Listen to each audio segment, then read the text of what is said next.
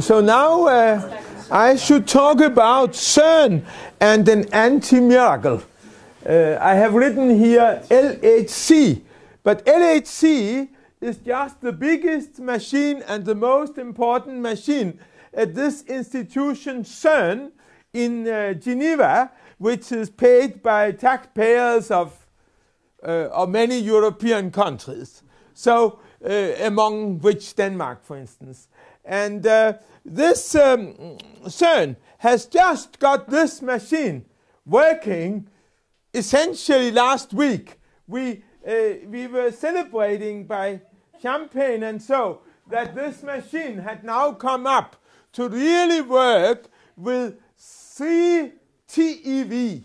And now I owe you to tell TeV, that's sort of a mosquito energy. So it's very small, but it's very big on the scale of a single proton, of which we have 6 times 10 to the 23 in 1 gram.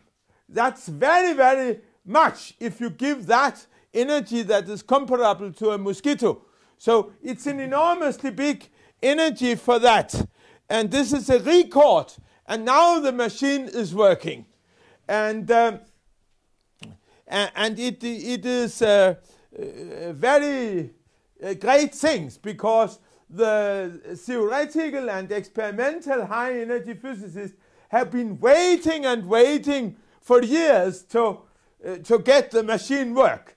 And I think somehow theoreticians have worked into more and more speculative things, because we have lacked experiments, because there has been a very long time before this machine has come up. And this is a little bit due to that we think that there is a kind of God against it. And that is a theory of Masao Ninomiya and myself. And that is what has to do with this concept of anti-miracle. We want to say that machines which produce a particle called Higgs, which is to be produced by LHC. So far, I don't think it produced any. But that will come. That will come. At least one didn't see it. One didn't see any produced Higgses at all. Also not by a smaller machine, which probably has produced about 10,000 or so. But we really don't know, because we didn't see any. So, yeah, we can put this. Yeah, so I am, this machine is called Large Hadron Collider. And large, of course, is just big, and collider means that you collide things against each other. And hadron is a somewhat screwed notation for the proton, which is shooted. You should know that we are made from, we are made from protons and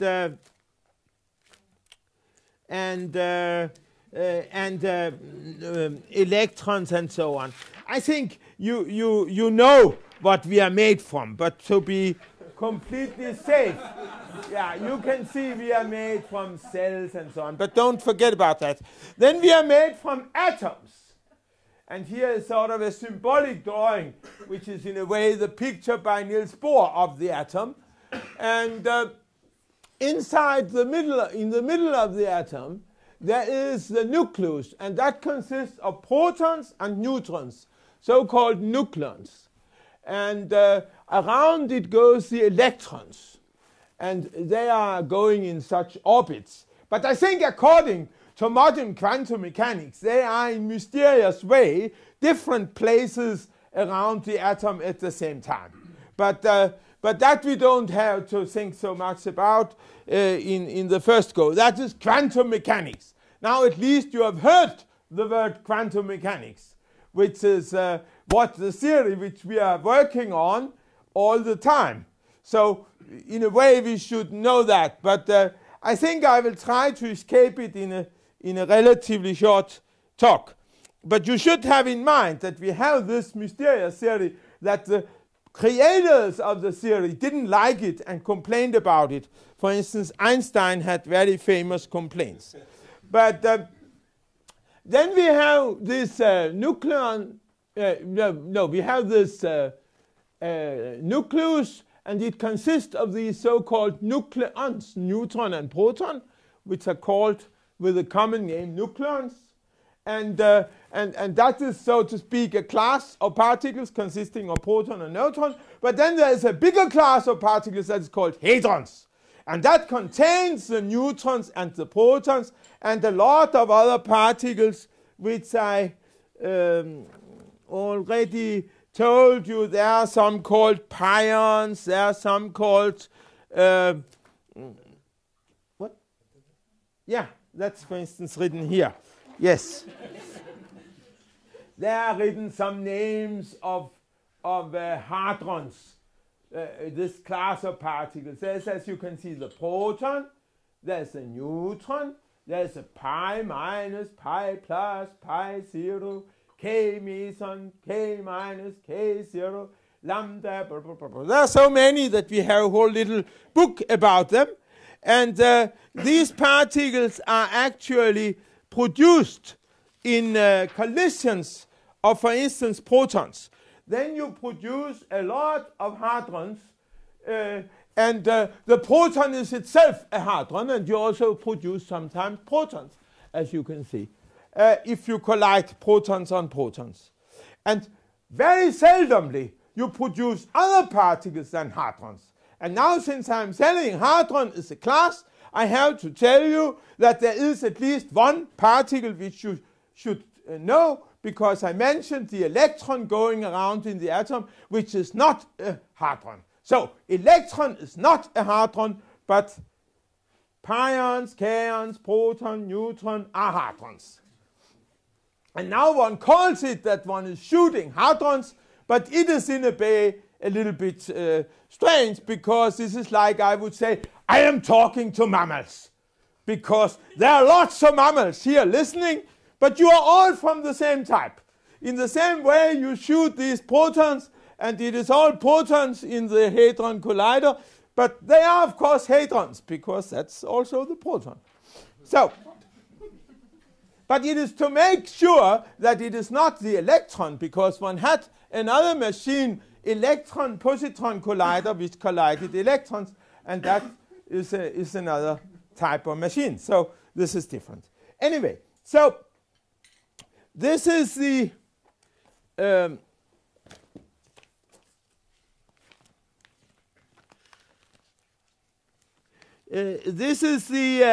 hadrons. And then I should talk about this anti-miracle. And the anti-miracle, which I think is the best anti-miracle, the most mysterious happening, which could be like seeing a miracle, like seeing Jesus go on the water or so. That is that there was another Hadron Collider machine. And this machine was called SSC. And it doesn't really matter what this SSC was, but since I'm now mentioning it, I should say that it is meaning superconducting super collider. So this SSC means superconducting super collider. Superconducting super collider. And that is because these machines use superconducting, they have the current running in superconducting, and then it was very big, and it was therefore a super collider. In a way, it was too big, because that should have had, that should be a very big ring, 40-something kilometers, very, very big. And then there should go protons one way and other hadron proton another way, I think. And then they should go with 20 of these TV units, which is very big, because this machine we now started, that goes after plan with 7 TeV against 7 TeV. So this SSC would have been about 3 times as big in energy. So it would have been very big. And now you hear I say it would have been, because it never finished. It was stopped after a quarter of the tunnel was built. A very strange thing. I mean, it is very bad economy that you spend milliards of dollars and make a big effort to build a big machine and build a quarter of the tunnel under the earth, like a metro tunnel. And then you stop it. And all the money are in some way wasted. And it's very bad decision for Congress of United States to do. But they did it.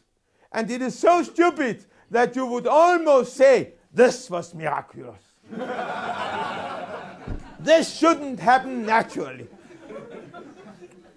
But it's of course a very bad thing. So probably it should be called then an anti-miracle.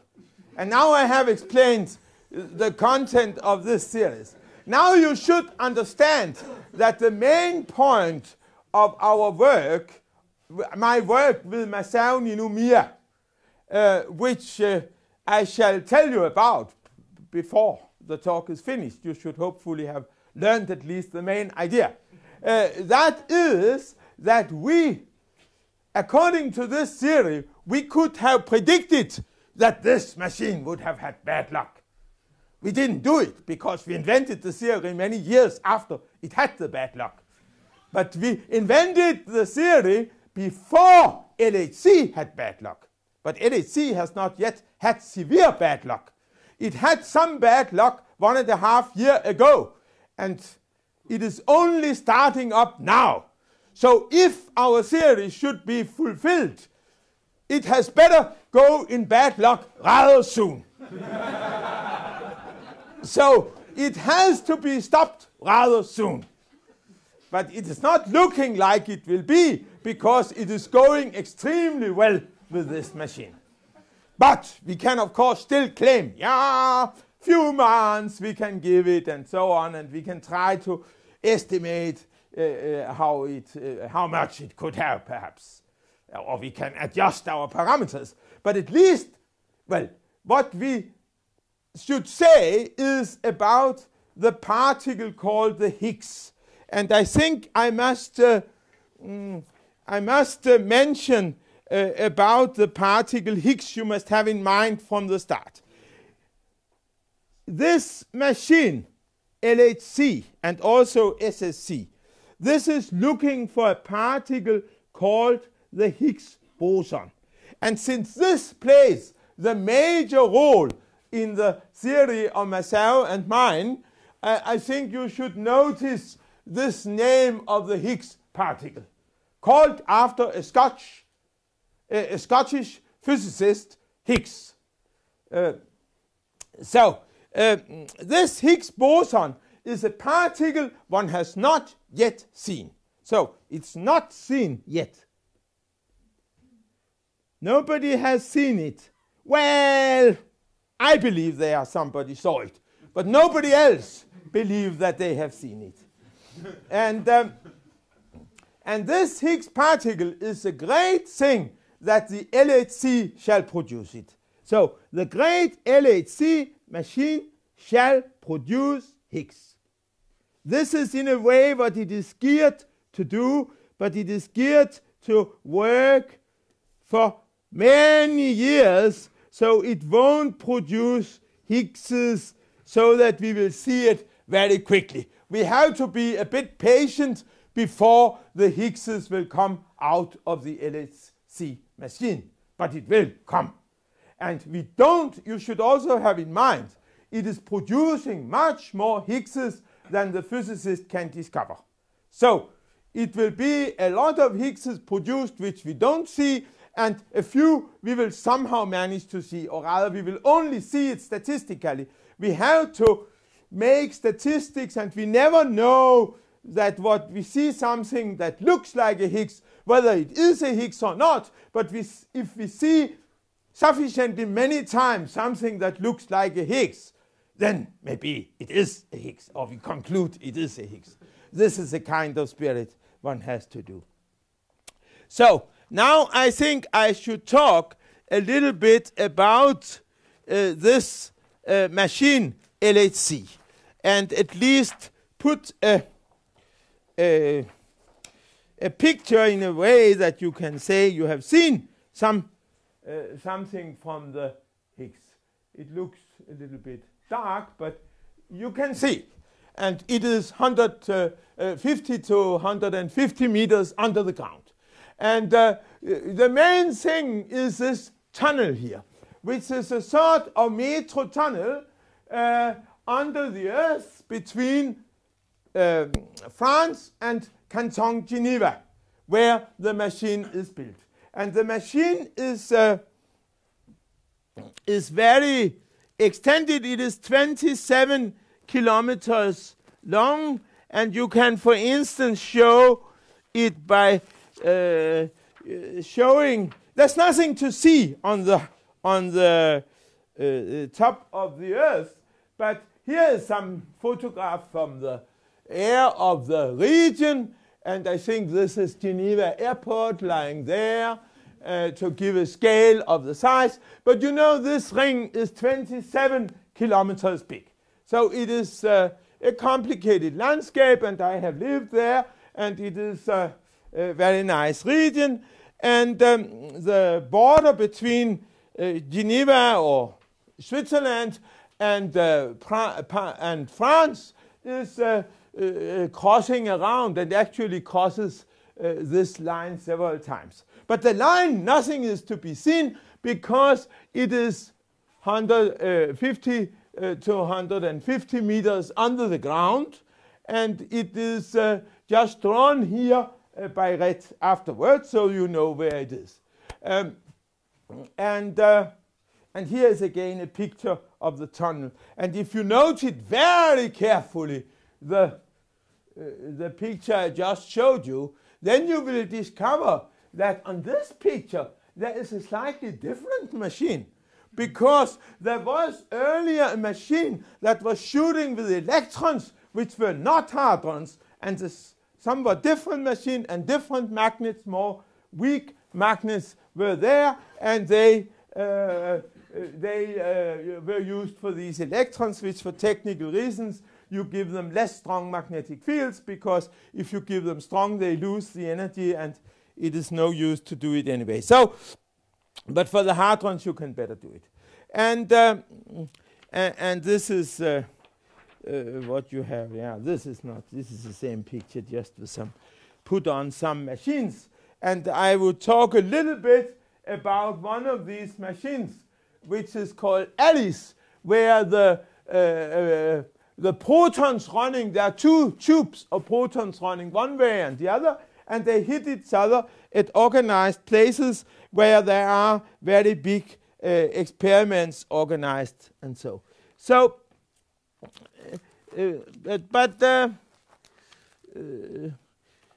this is this is basically what this machine is doing. Yeah, you can see here on the other pictures. You see some photographs before these instruments were fully developed. You have some region here with a lot of instruments to also magnets to guide and to measure the particles that come out when two protons collide head on. They split into a lot of particles, like I showed. They go mainly into hadrons, and then you look for what these hadrons are by instruments which are filling big regions. I mean, a human being is such a little small one here. It's really very big instruments. So I think like my finger or so here would be the height of a human being on this scale.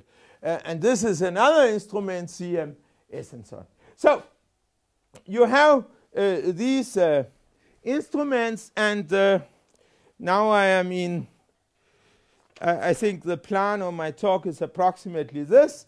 And I have already told you about this LHC, what sort of machine it is, more or less. And it is making records in many ways. There's a biggest cooled region down there to cool these magnets, and you have the empty space where the proton run is about the best empty space in the solar system, but outside the solar system it's even more empty. It's very, very empty out there, so it's very difficult to compete with that, even for the people in LHC. I had some meeting with the Danes working there, and then one of the Danes, when I asked him, what are you doing? He said, jeg laver ingenting, which means I do nothing. But that meant he was doing the vacuum, making this empty thing. So this is the thing. If you, now the machine is working, but really, and it even worked a little bit before Christmas, but then it was stopped in Christmas, and then it is working up. And now, since last week, it's working on half the plant energy. And perhaps there is a little God effect has organized it only to go a half. Maybe the God of our theory don't like to do it full speed. Well, I think this is not to be taken too seriously. But it means that one has measured something with this low energy, which is not so impressive because it's essentially what one did with the previous machine. But now one is doing it proton on proton. The previous did it proton on antiproton. All particles have antiparticles. So sometimes the particle is its own antiparticle, for instance, the light particle, the photon. But the proton has an antiparticle, which is another particle than the proton. And in the foregoing machine in Cern region, one had this. But now one measured one cannot see everything that goes in these very forward direction. You have this empty space, and you better not fill it with too many detectors, because then you stop the particle. So you have to be a little careful. There are some problems there, but they can be partly solved. But the particles that come out in a reasonably big angle, those you can see, and those you can measure.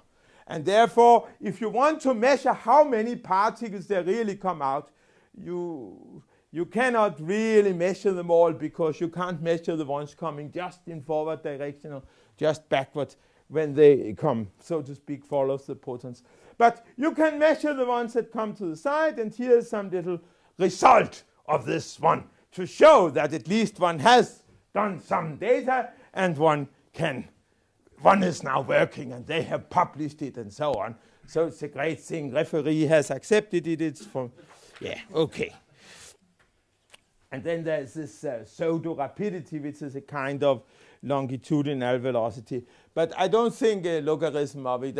It is not so important to know all these logarithms. So now I have to say about what is our model, Ninomias and mine. And I can... I think I could draw some figures about what we are doing, but I think it would be a little bit just almost painting instead of formulas. But there is one formula I would like to present as a kind of painting, because I don't think that I would even believe myself that I would make you understand it in 45 minutes. But this is the so-called Feynman path integral. And Feynman is American physicist, and he made this, which means he didn't really do it, because the truth is that it is due to one guy which is called Wenzel, And he invented, you see, this is a quantum mechanics formula. But he invented it before quantum mechanics. But, well, okay. So he, in a way, invented quantum mechanics before the other people who were more successful in getting recognized to have made the quantum formalism. But he invented this formalism, which then, and then it wasn't even Feynman, but it was actually Dirac. So, anyway, but this is just not so important historical details. And the formula I give very simplified thing because it's a bit tricky what to do. And here, this what is called past. I may call it history because I have called it history and some other transparencies. And it is really a thought history. And now I should say that this is a functional integral. And maybe there are some people for whom even an integral, ordinary way, is somewhat a murky concept. But I think that some people know what an integral is, and that is if you have some function as a function of x, then I can make an area under the function, and this area is an integral. I think some people know that. Anyway, but then if you have if your variable x is replaced by a kind of function, you call it a functional instead, and it is more complicated. And this variable x is in a sense replaced by the history you could think about of the universe. So it's a kind of, I mean, an integral is of course a kind of sum, I hope you know, because you to get this area, you take a lot of small representative values, and then you sum the function for this, and then you, by a little normalization, you get the integral. And the integral, you know, is represented by this. This is the way you write an integral normally. But then, by analogy to that, and then to stress it's a functional, you put another d, and this is just the integral, and this is the replacement for f, and this is some formula, and this e is 2,71828, the Neper logarithm, and this I is a very important thing which I want to discuss. It's square root of -1, and I think that most of you know that this doesn't exist, that square root of -1 doesn't exist, because you can't, the square of all normal real numbers is positive, and -1 is negative, and therefore cannot have a square root. But I think also most of you anyway know that you formally play with such square root of -1, and then you say, now we are playing with complex numbers. And if you have this I, which is a square root of -1 in your formula, then of course there's no doubt that your formula is somehow written with complex numbers, because otherwise it is meaningless. So, of course you have complex numbers in your formula. But then it is very mysterious. Normal people assume that this so-called action, this is called the action, this quantity here. This action is supposed to be real. But now you see how strange to assume this is real when the formula is anyway going to involve complex very strongly. Therefore, you might, I mean, this was hoped to be an aesthetical, which means very weak, sort of artistic point, that this is not very reasonable, but rather a strong assumption to say that this action is real. But that is what all the physicists normally do. So they assume the action in the Feynman path integral due to Dirac and Wenzel is a real number, but not complex. But Ninomir and I, we assume it to be complex.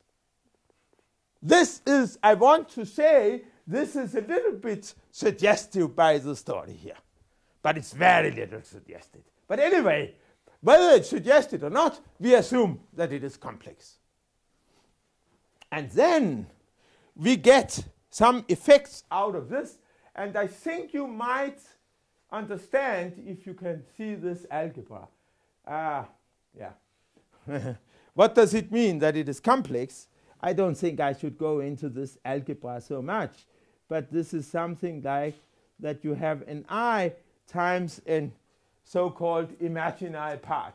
And if this imaginary part is multiplied with this I is multiplied by this I times I is minus 1, so you get e to the minus this I.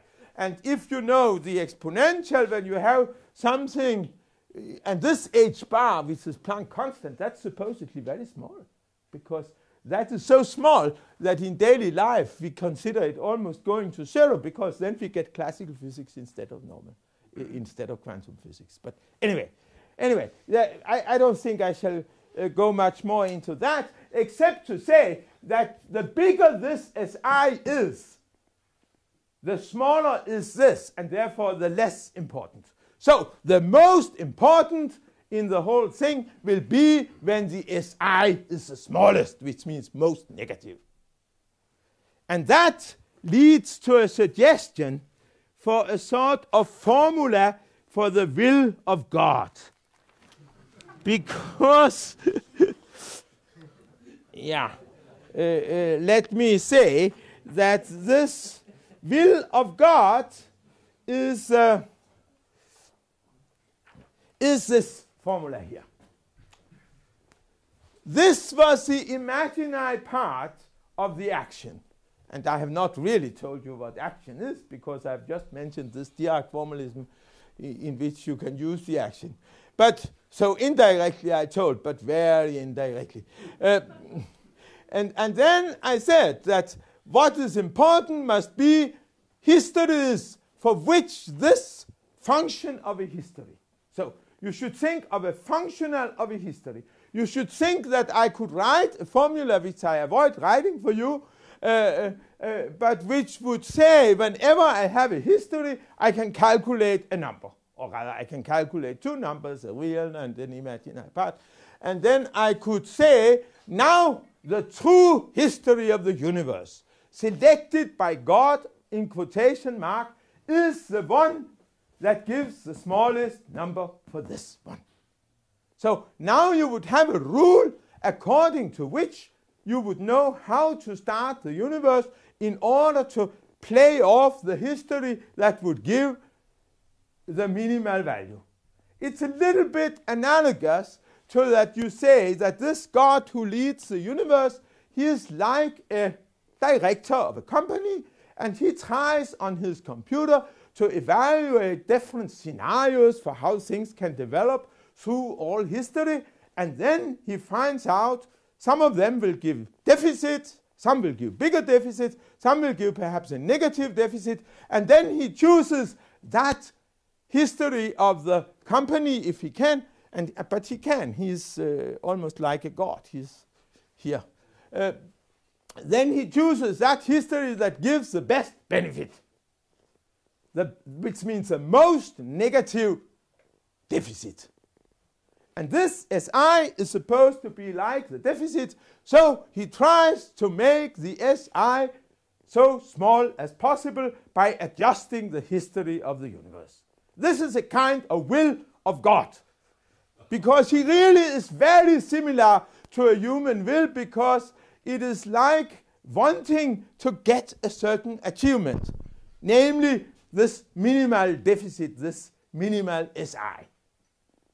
And that means then that all events that would cause a lot of contribution to the SI, which is positive, he would hate them and avoid them for any price. So if there is some contributions that are very big to this SI, he will hate it and will try to avoid it.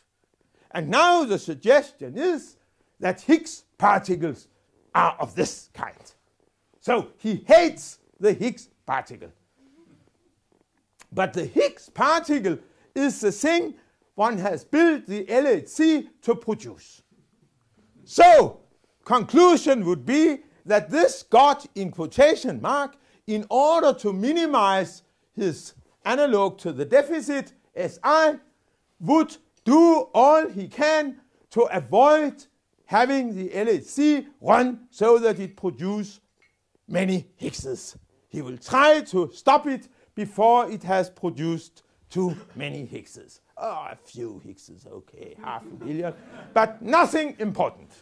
Not very many. And that was what he did in the case of the SSC, which I mentioned. You remember the SSC was the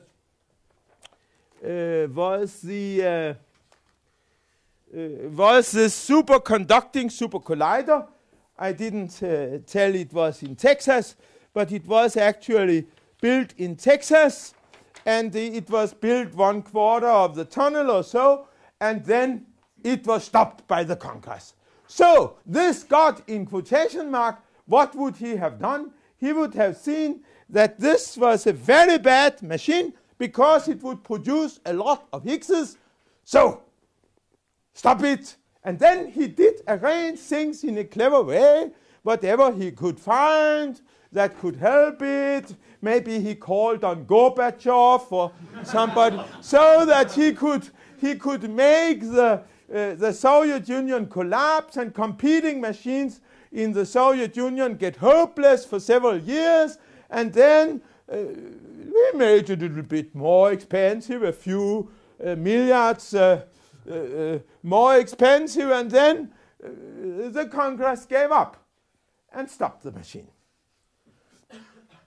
Because then competition was not so good anymore, and it had even got more expensive.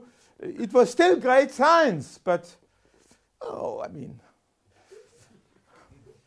most of the Congress didn't even hear my talk now, so they might not really know. So that would be the problem. And then it was stopped. And this was, in a way, an anti-miracle. It was then confirmation or support of our theory.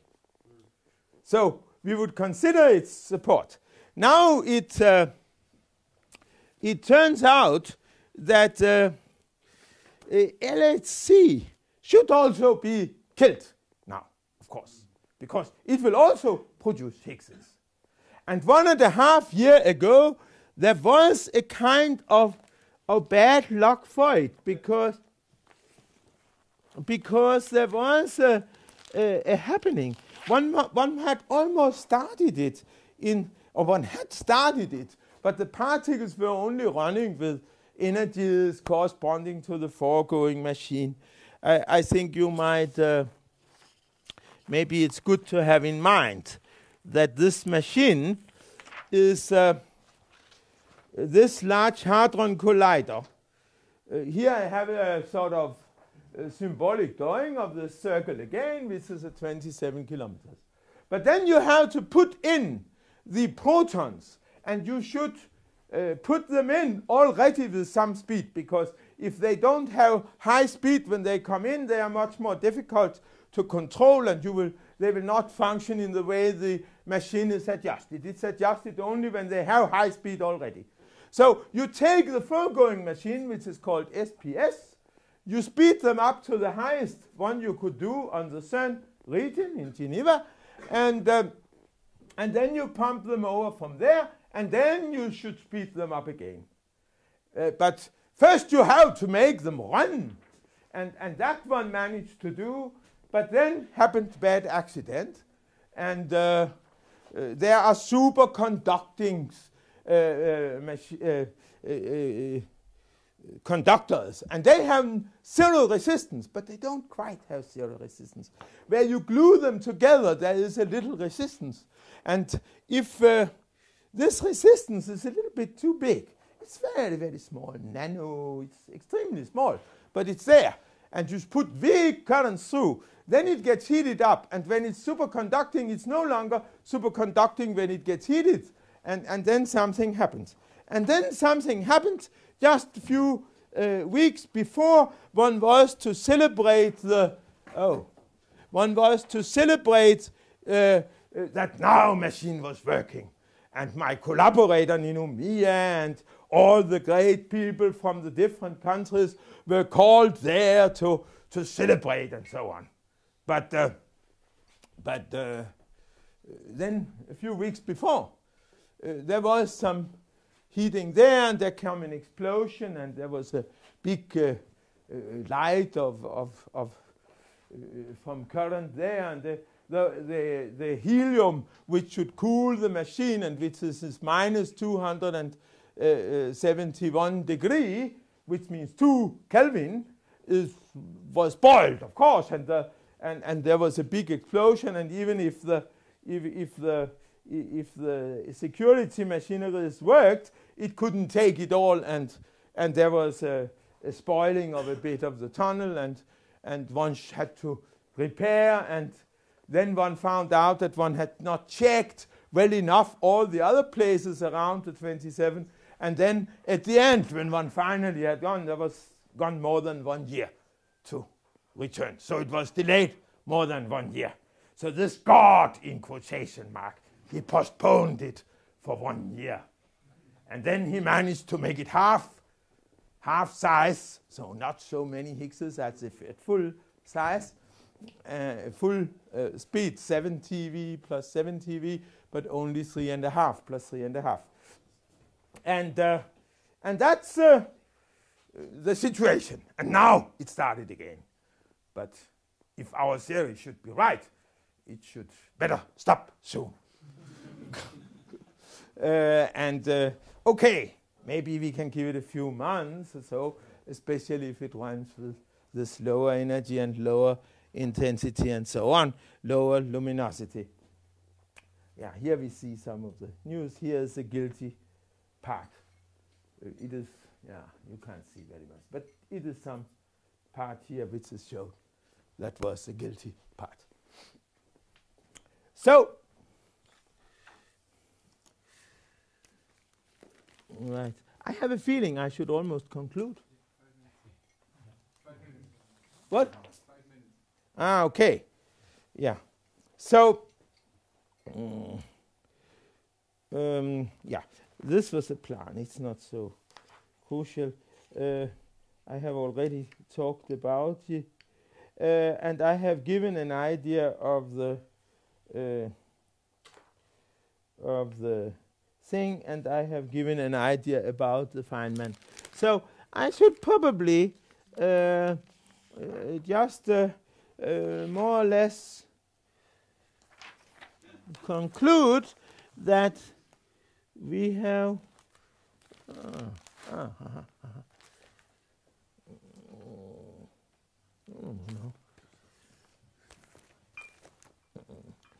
we have here. Sorry. Yes. I have talked about this LHC machine at Cern that started, and I have told that one shoots there 3,5 of this tera electron volt.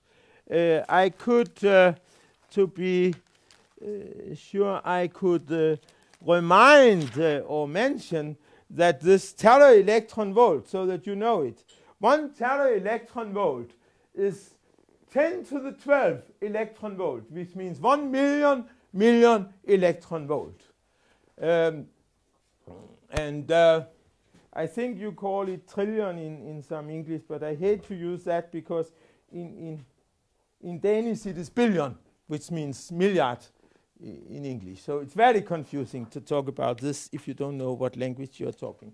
So, but anyway, a million electron volt. And an electron volt is the energy that one elementary charge gets when it goes through 1 volt. So if electron goes through the net on 220 volt, it gets 220 electron volts. So this is the tera electron volt, and you put on each of the proton for the moment 3.5 of those one way and 3.5 the other, and the total collision gets then 7 because it's 3.5 plus 3.5.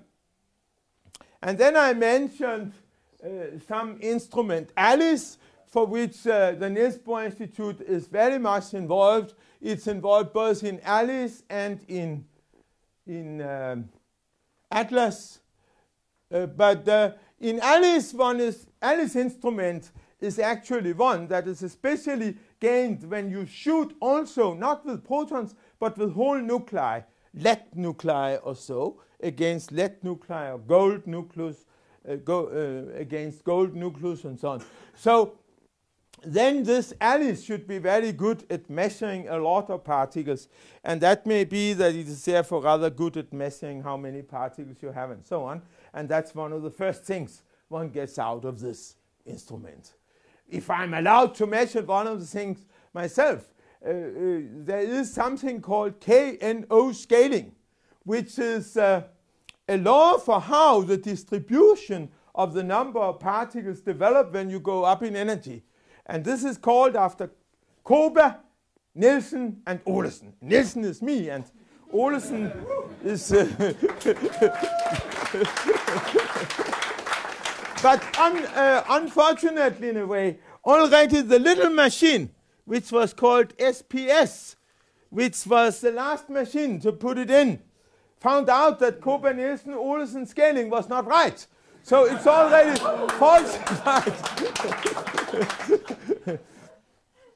Yeah, so it's already falsified.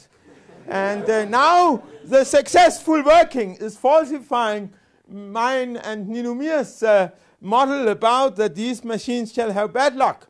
So this is another model that has bad luck. And this is a bad sign that it is working. But it is a good sign that it was delayed 1 year, as I already mentioned. And there are a couple of other good signs.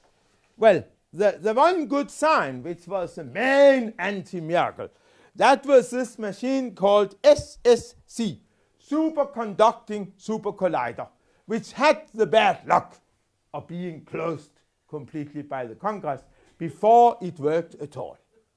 And this was in 1993. And it had something like 21 kilometers of tunnel. And then, yeah, then there was this half. And then John Ellis wrote, but I think it was other people who found out, that in a way, if these Higgses were hated so much as they should be by the God that governs the world, in quotation mark, then the cosmic ray, which is that particles come in from the universe and hit the atmosphere and produces particles.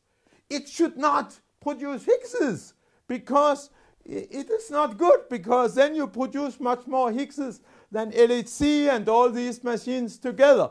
So it's very bad, and it is very bad.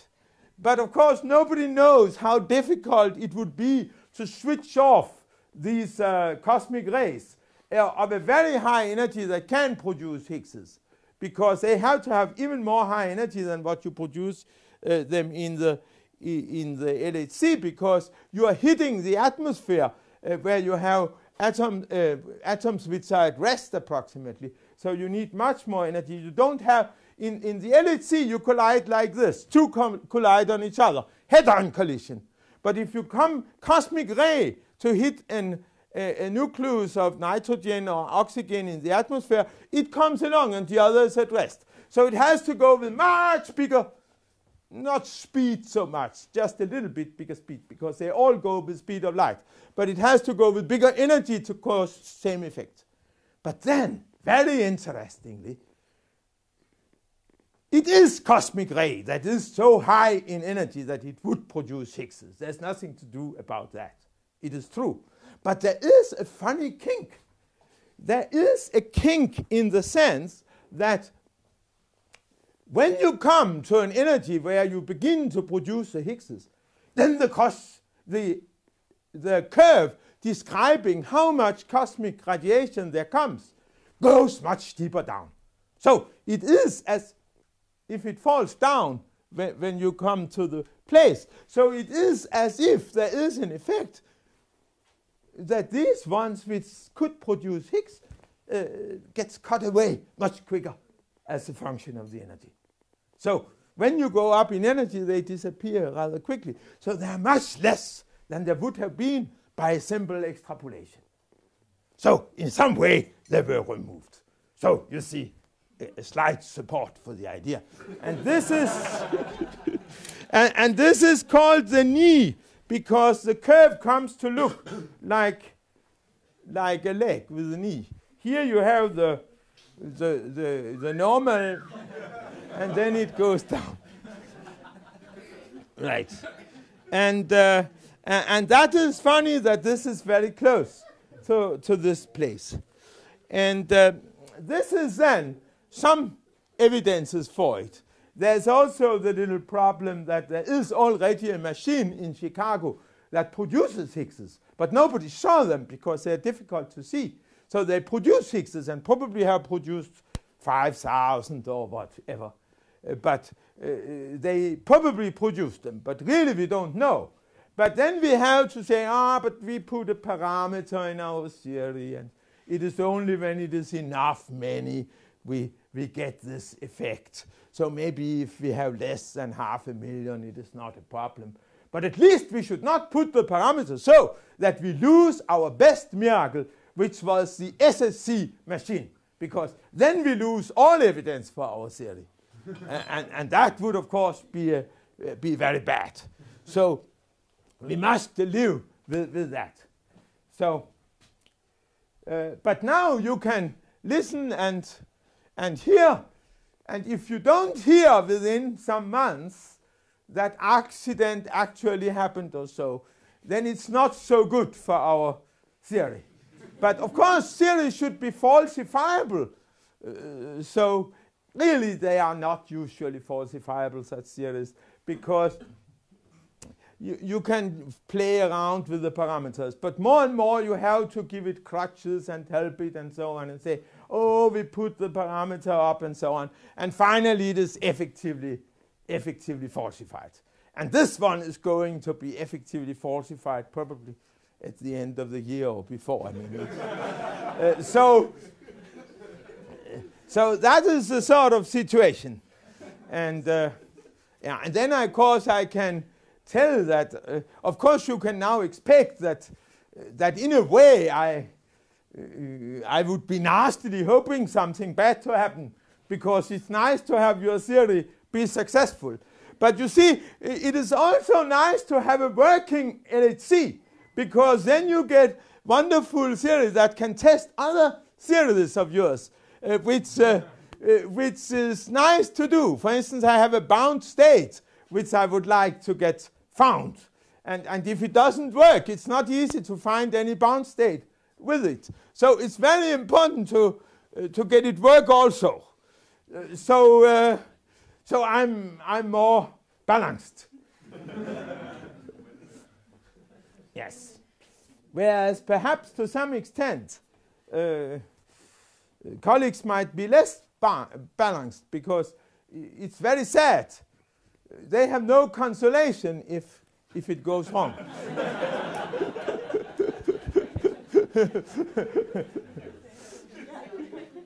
Yeah. And in a similar way, with respect to the Higgs being found, some people are thinking that it is very dull if you just find the Higgs and not much more new stuff. But that's, in a way, what some of the theories I believe most would give. So that would be a little victory and also be consolating.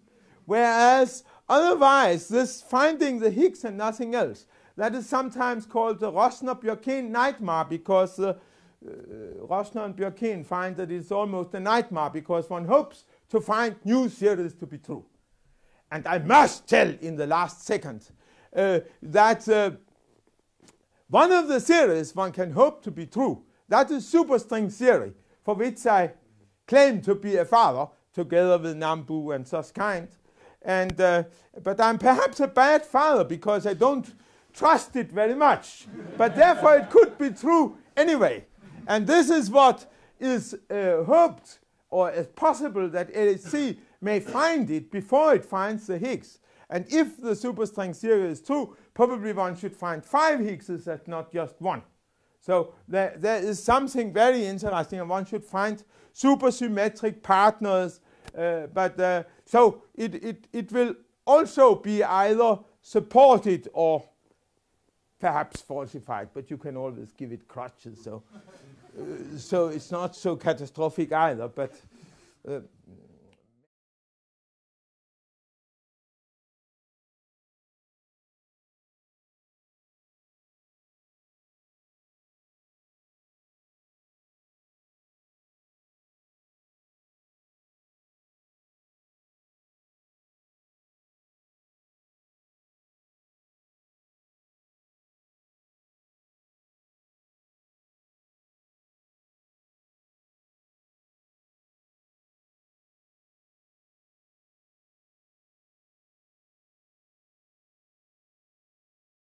because we have lacked experiments, because there has been a very long time before this machine has come up.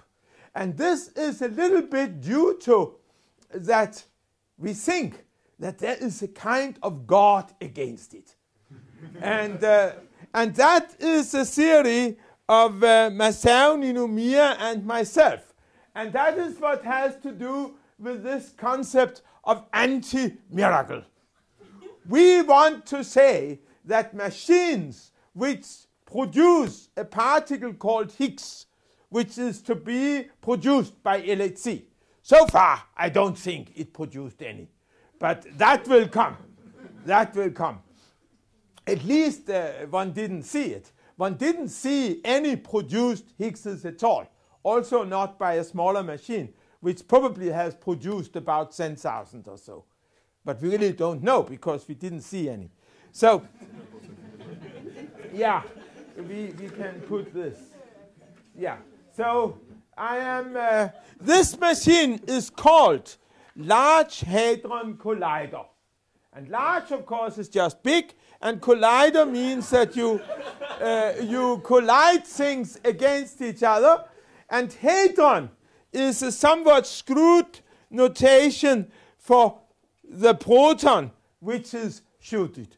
You should know that we are made from,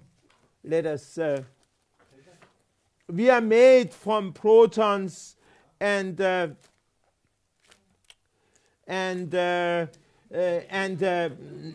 electrons and so on. I think you know what we are made from, but to be completely safe, yeah, you can see we are made from cells and so on, but don't forget about that. Then we are made from atoms. And here is sort of a symbolic drawing, which is in a way the picture by Niels Bohr of the atom. And inside the middle, in the middle of the atom, there is the nucleus, and that consists of protons and neutrons, so-called nucleons. And around it goes the electrons, and they are going in such orbits. But I think according to modern quantum mechanics, they are in mysterious way different places around the atom at the same time. But that we don't have to think so much about in the first go. That is quantum mechanics. Now at least you have heard the word quantum mechanics, which is what the theory which we are working on all the time. So in a way we should know that. But I think I will try to escape it in a relatively short. Some called pions. There are some called what? Yeah, that's for instance written here. Yes. There are written some names of hadrons, this class of particles. There's, as you can see, the proton, there's a neutron, there's a pi minus, pi plus, pi 0, k meson, k minus, k 0, lambda, blah, blah, blah, blah. There are so many that we have a whole little book about them. And these particles are actually produced in collisions of, for instance, protons. Then you produce a lot of hadrons, and the proton is itself a hadron, and you also produce sometimes protons, as you can see, if you collide protons on protons. And very seldomly you produce other particles than hadrons.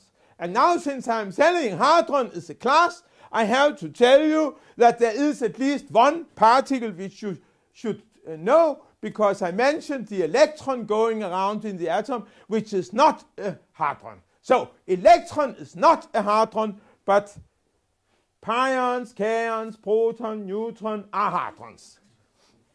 And now one calls it that one is shooting hadrons, but it is in a way a little bit strange, because this is like I would say, I am talking to mammals, because there are lots of mammals here listening, but you are all from the same type. In the same way you shoot these protons, and it is all protons in the Hadron Collider, but they are of course hadrons, because that's also the proton. So, but it is to make sure that it is not the electron, because one had another machine, electron-positron collider, which collided electrons, and that is another type of machine. So this is different. Anyway, so this is the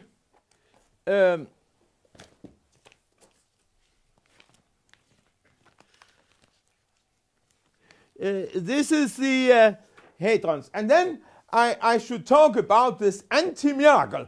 And the anti-miracle, which I think is the best anti-miracle, the most mysterious happening, which could be like seeing a miracle, like seeing Jesus go on the water or so. That is that there was another Hadron Collider machine. And this machine was called SSC. And it doesn't really matter what this SSC was, but since I'm now mentioning it, finished. It was stopped after a quarter of the tunnel was built. A very strange thing. I mean, it is very bad economy that you spend milliards of dollars and make a big effort to build a big machine and build a quarter of the tunnel under the earth, like a metro tunnel. And then you stop it. And all the money are in some way wasted. And it's very bad decision for Congress of United States to do. But they did it. And it is so stupid that you would almost say, this was miraculous. This shouldn't happen naturally. But it's of course a very bad thing. So probably it should be called then an anti-miracle. And now I have explained the content of this series. Now you should understand that the main point of our work, my work with Masauni Numia, which I shall tell you about before the talk is finished. You should hopefully have learned at least the main idea. That is that we, according to this theory, we could have predicted that this machine would have had bad luck. We didn't do it because we invented the theory many years after it had the bad luck. But we invented the theory before LHC had bad luck. But LHC has not yet had severe bad luck. It had some bad luck 1.5 years ago, and it is only starting up now. So if our theory should be fulfilled, it has better go in bad luck rather soon. So it has to be stopped rather soon. But it is not looking like it will be, because it is going extremely well with this machine. But we can of course still claim, yeah, few months we can give it and so on, and we can try to estimate how much it could have perhaps. Or we can adjust our parameters. But at least, well, what we should say is about the particle called the Higgs. And I think I must mention about the particle Higgs you must have in mind from the start. This machine, LHC and also SSC, this is looking for a particle called the Higgs boson. And since this plays the major role in the theory of Masao and mine, I think you should notice rule according to which you would know how to start the universe in order to play off the history that would give the minimal value. It's a little bit analogous to that you say that this God who leads the universe, he is like a director of a company, and he tries on his computer to evaluate different scenarios for how things can develop through all history, and then he finds out some of them will give deficits, some will give bigger deficits, some will give perhaps a negative deficit, and then he chooses that history of the company if he can, but he can. He's almost like a god. He's here. Then he chooses that history that gives the best benefit, which means the most negative deficit. And this SI is supposed to be like the deficit, so he tries to make the SI so small as possible by adjusting the history of the universe. This is a kind of will of God, because he really is very similar to a human will, because it is like wanting to get a certain achievement, namely this minimal deficit, this minimal SI. And that means then that all events that would cause a lot of contribution to the SI, which is positive, he would hate them and avoid them for any price. So if there is some contributions that are very big to this SI, he will hate it and will try to avoid it. And now the suggestion is that Higgs particles are of this kind. So he hates the Higgs particle. But the Higgs particle is the thing one has built the LHC to produce. So, conclusion would be that this God, in quotation mark, in order to minimize his analog to the deficit, SI, would do all he can to avoid having the LHC run so that it produces many Higgses. He will try to stop it before it has produced too many Higgses. Oh, a few Higgses, okay, 500 million, but nothing important. Not very many. And that was what he did in the case of the SSC, which I mentioned. You remember the SSC was the superconducting supercollider. I didn't know how much it could have, perhaps, or we can adjust our parameters. But at least, well, what we should say is about the particle called the Higgs. And I think I must mention about the particle Higgs you must have in mind from the start. This machine, LHC and also SSC, this is looking for a particle called the Higgs boson. And since this plays the major role in the theory of Masao and mine, I think you should notice this name of the Higgs particle, called after a Scottish physicist, Higgs. This Higgs boson is a particle one has not yet seen. So it's not seen yet. Nobody has seen it. Well, I believe somebody saw it, but nobody else believes that they have seen it. And this Higgs particle is a great thing that the LHC shall produce it. So the great LHC machine shall produce Higgs. This is in a way what it is geared to do, but it is geared to work for many years, so it won't produce Higgses so that we will see it very quickly. We have to be a bit patient before the Higgses will come out of the LHC machine, but it will come. And you should also have in mind, it is producing much more Higgses than the physicist can discover. So it will be a lot of Higgses produced which we don't see, and a few we will somehow manage to see, or rather we will only see it statistically. We have to make statistics, and we never know that what we see something that looks like a Higgs, whether it is a Higgs or not, but if we see sufficiently many times something that looks like a Higgs, then maybe it is a Higgs, or we conclude it is a Higgs. This is the kind of spirit one has to do. So now I think I should talk a little bit about this machine LHC, and at least put a picture in a way that you can say you have seen something from the Higgs. It looks a little bit dark, but you can see. And it is 150 to 150. But unfortunately, in a way, already the little machine, which was called SPS, which was the last machine to put it in, found out that Copenhagen-Olsen scaling was not right. So it's already falsified.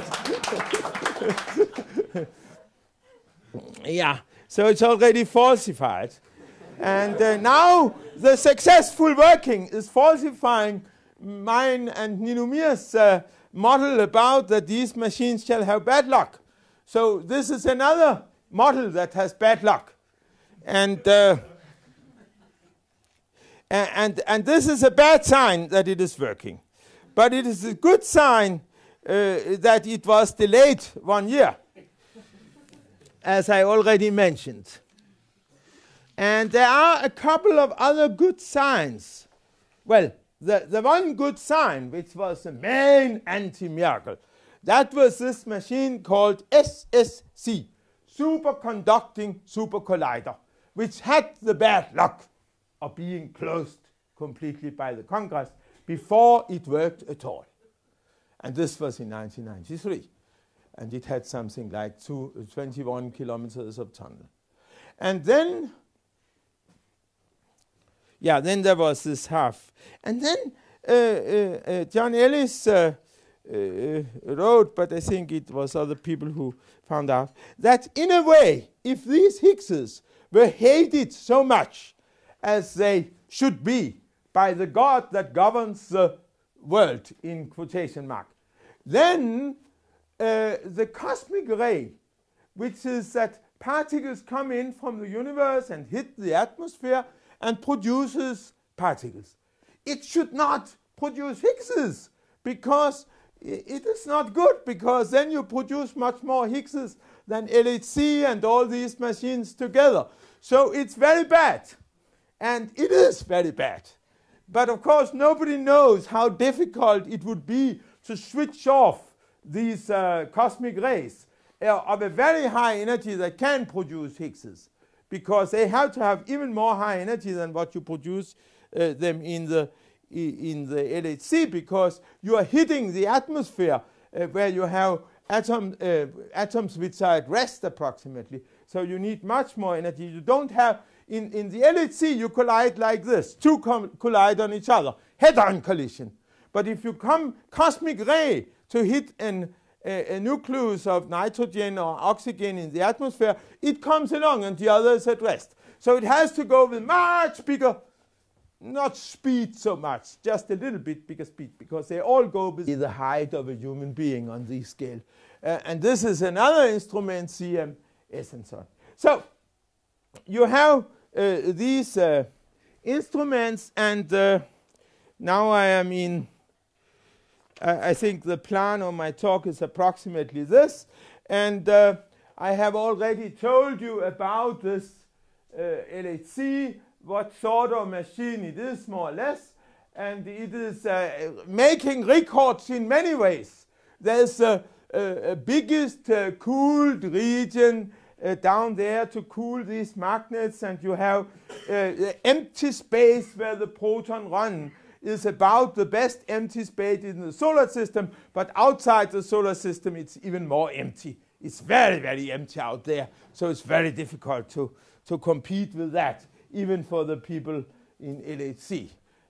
I had some meeting with the Danes working there, and then one of the Danes, when I asked him, what are you doing? He said, jeg laver ingenting, which means I do nothing. But that meant he was doing the vacuum, making this empty thing. So this is the thing. If you, now the machine is working, but really, and it even worked a little bit before Christmas, but then it was stopped in Christmas, and then it is working up. And now, since last week, it's working on half the plant energy.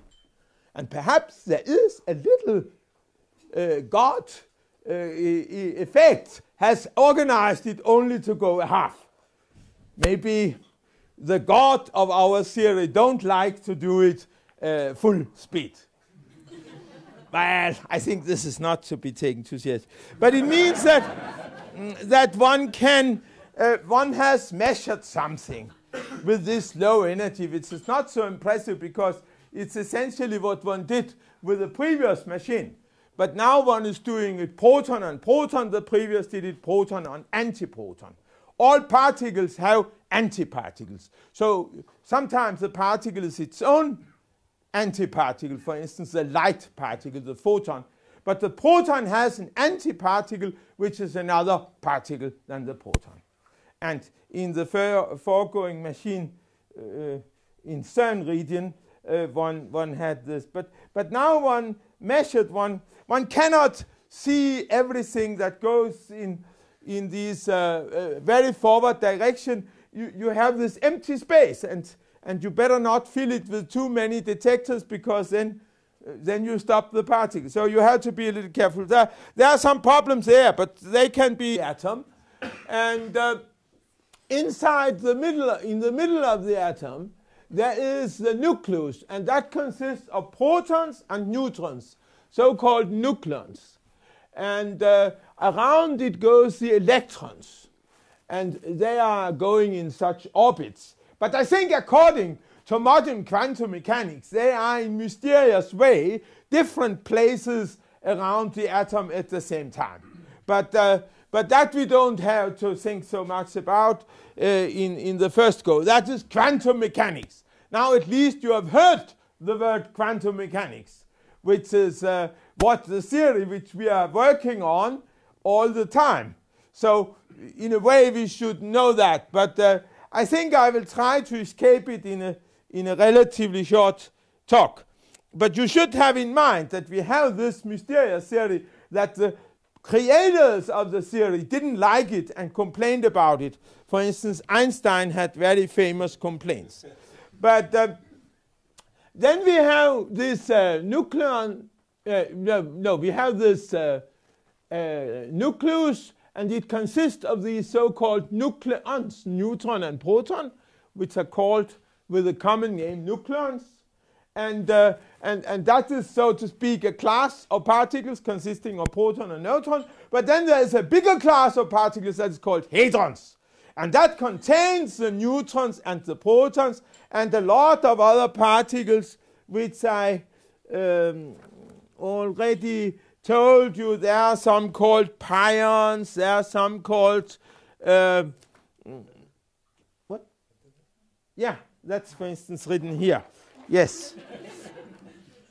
There are written some names of hadrons, this class of particles. There's, as you can see, the proton, there's a neutron, there's a pi minus, pi plus, pi 0, k meson, k minus, k 0, lambda, blah, blah, blah, blah. There are so many that we have a whole little book about them.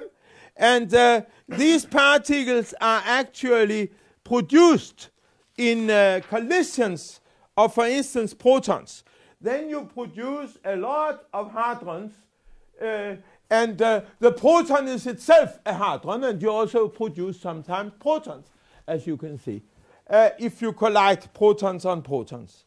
And very seldomly you produce other particles than hadrons. And now, since I'm saying hadron is a class, I have to tell you that there is at least one particle which you should know, because I mentioned the electron going around in the atom, which is not a hadron. So, it's not protons in the Hadron Collider, but they are, of course, hadrons, because that's also the proton. So, but it is to make sure that it is not the electron, because one had another machine, electron-positron collider, which collided electrons, and that is another type of machine. So this is different. Anyway, so this is the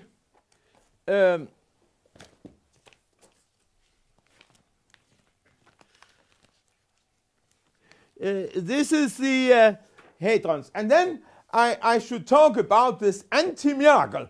And the anti-miracle, which I think is the best anti-miracle, the most mysterious happening, which could be like seeing a miracle, like seeing Jesus go on the water or so.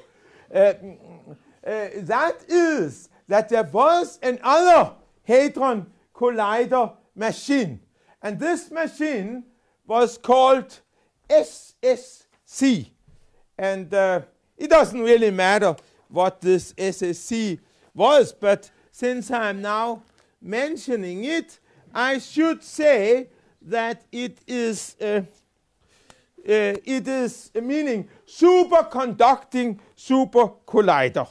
So this SSC means superconducting super collider. Superconducting super collider. And that is because these machines use superconducting they have the current running in superconducting, and then it was very big, and it was therefore a super collider. In a way, it was too big, because that should have had, that should be a very big ring, 40-something kilometers, very, very big. And then there should go protons one way and other hadron proton another way, I think.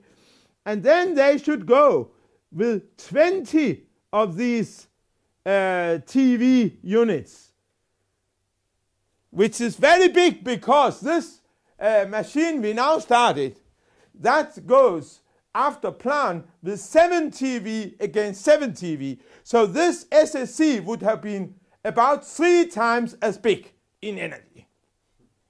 So it would have been very big. And now you hear I say it would have been, because it never finished. It was stopped after a quarter of the tunnel was built. A very strange thing.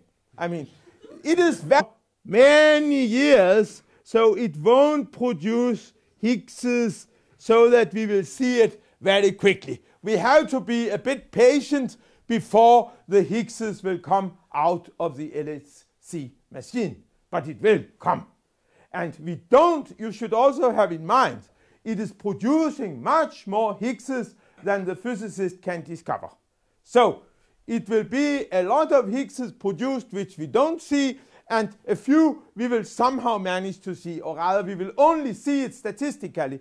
We have to make statistics, and we never know that what we see something that looks like a Higgs, whether it is a Higgs or not. But if we see sufficiently many times something that looks like a Higgs, then maybe it is a Higgs, or we conclude it is a Higgs. This is the kind of spirit one has to do. So now I think I should talk a little bit about this machine LHC, and at least put a picture in a way that you can say you have seen something from the Higgs. It looks a little bit dark, but you can see. And it is 150 to 150 meters under the ground. And the main thing is this tunnel here, which is a sort of metro tunnel under the earth between France and Canton Geneva, where the machine is built. And the machine is very extended. It is 27 kilometers long, and you can, for instance, show it by showing there's nothing to see on the top of the Earth, but here is some photograph from the air of the region, and I think this is Geneva Airport lying there to give a scale of the size. But you know, this ring is 27 kilometers big. So it is a complicated landscape, and I have lived there, and it is a very nice region. And the border between Geneva or Switzerland and France is crossing around, and actually crosses this line several times. But the line, nothing is to be seen, because it is 150 to 150 meters under the ground, and it is just drawn here by red afterwards, so you know where it is. From the same type. In the same way, you shoot these protons, and it is all protons in the Hadron Collider, but they are, of course, hadrons, because that's also the proton. So, but it is to make sure that it is not the electron, because one had another machine, electron-positron collider, which collided electrons, and that is another type of machine. So this is different. Anyway, so this is the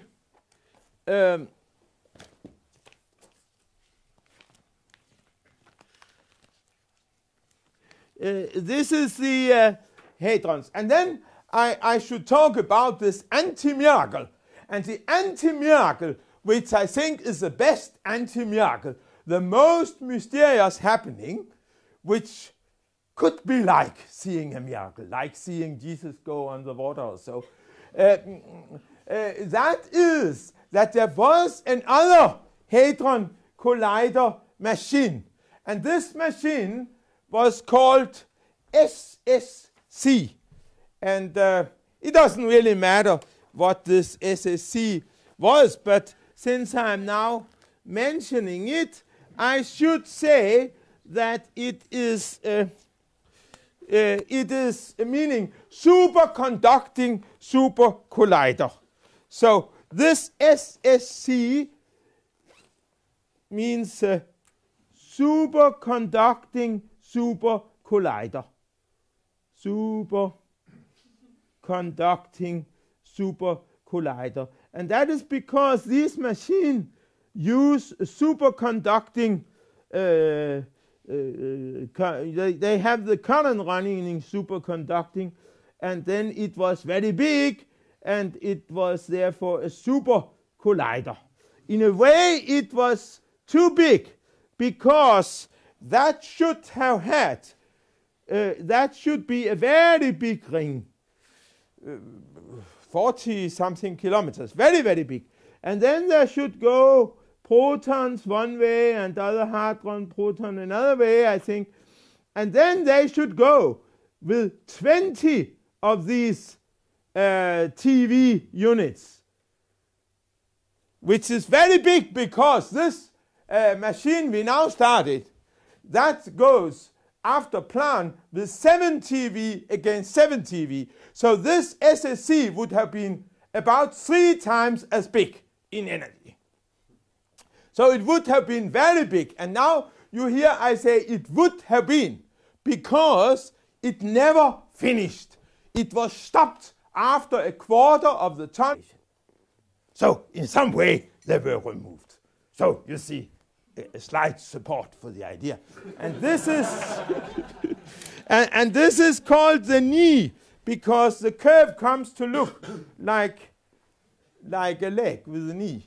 Here you have the normal, and then it goes down. Right. And that is funny that this is very close to this place. And this is then some evidences for it. There's also the little problem that there is already a machine in Chicago that produces Higgses, but nobody saw them because they're difficult to see. So they produce Higgses and probably have produced 5,000 or whatever. but they probably produce them, but really we don't know. But then we have to say, but we put a parameter in our theory, and it is only when it is enough many we get this effect. So maybe if we have less than 500,000, it is not a problem. But at least we should not put the parameter so that we lose our best miracle, which was the SSC machine, because then we lose all evidence for our theory. and that would, of course, be very bad. So we must live with that. So, but now you can listen and hear. And if you don't hear within some months that accident actually happened or so, then it's not so good for our theory. But of course, theories should be falsifiable. So really, they are not usually falsifiable, such theories, because you can play around with the parameters. But more and more, you have to give it crutches and help it and so on, and say, oh, we put the parameter up and so on. And finally, it is effectively falsified. And this one is going to be effectively falsified probably at the end of the year or before. I mean, so that is the sort of situation. And and then of course I can tell that of course you can now expect that in a way I would be nastily hoping something bad to happen, because it's nice to have your theory be successful. But you see, it is also nice to have a working LHC, because then you get wonderful theories that can test other theories of yours, which is nice to do. For instance, I have a bound state which I would like to get found. And if it doesn't work, it's not easy to find any bound state. Very big. And now you hear I say it would have been, because it never finished. It was stopped after a quarter of the tunnel was built. A very strange thing. I mean, it is very bad economy that you spend milliards of dollars and make a big effort to build a big machine and build a quarter of the tunnel under the earth, like a metro tunnel. And then you stop it. And all the money are in some way wasted. And it's very bad decision for Congress of United States to do. But they did it. And it is so stupid that you would almost say, this was miraculous. This shouldn't happen naturally. But it's of course a very bad thing. So probably it should be called then an anti-miracle. And now I have explained the content of this series. Now you should understand that the main point of our work, my work with Masao Ninomiya, which I shall tell you about before the talk is finished. You should hopefully have learned at least the main idea. That is that we, according to this theory, we could have predicted that this machine would have had bad luck. We didn't do it because we invented the theory many years after it had the bad luck. But we invented the theory before LHC had bad luck. But LHC has not yet had severe bad luck. It had some bad luck 1.5 years ago, and it is only starting up now. So if our theory should be fulfilled, it has better go in bad luck rather soon. So it has to be stopped rather soon. But it is not looking like it will be, because it is going extremely well with this machine. But we can of course still claim, yeah, few months we can give it and so on, and we can try to estimate how much it could have perhaps. Or we can adjust our parameters. But at least, well, what we should say is about the particle called the Higgs. And I think I must mention about the particle Higgs you must have in mind from the start. This machine, LHC and also SSC, This is looking for a particle called the Higgs boson. And since this plays the major